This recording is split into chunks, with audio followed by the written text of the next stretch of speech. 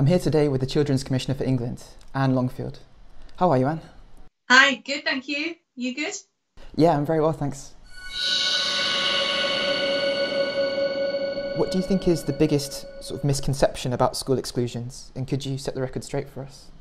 So I think that there is a misconception that these are children who can't be helped. And sometimes people do say to me about children, they're too complicated to help. And I just won't accept that. So I think, for all those schools who do amazing things, they don't have to look at exclusions as a major aspect of what they do.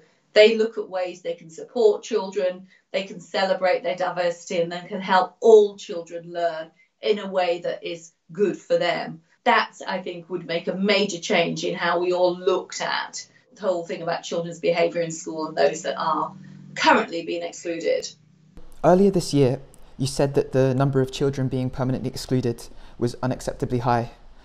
Could you explain why that rate is so high from your perspective? Well, I know from what children have told me how devastating it is when they're excluded from school. And there are children who may be excluded several times.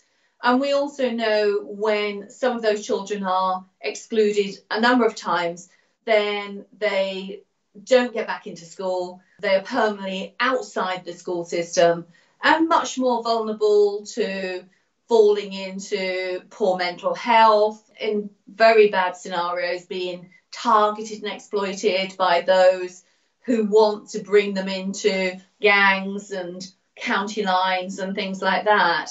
So knowing that, what I would like to see is that there's a set of interventions if a child is either at risk of being excluded the first time or indeed is excluded the first time, to prevent a second time happening.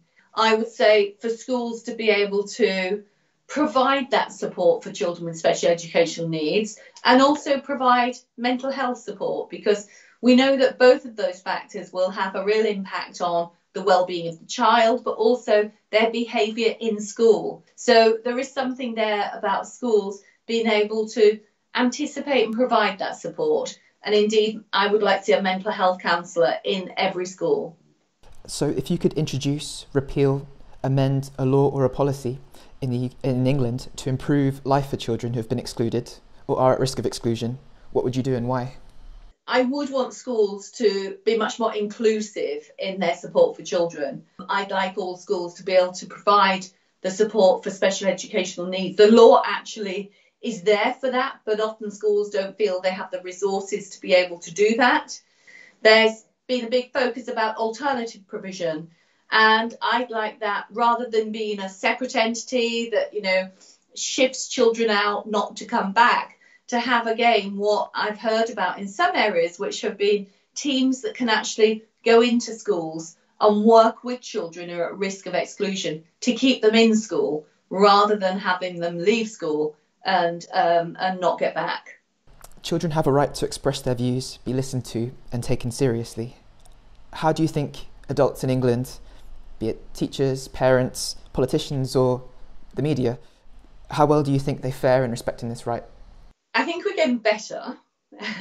It's my job to speak up for children. I mean, I don't want to speak on their behalf because children need to have their voice themselves.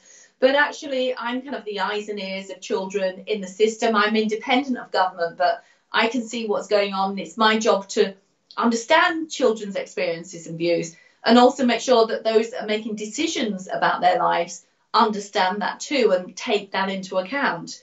It needs to be something which we set up the kind of mechanisms for, and that can be in school, it can be in local areas.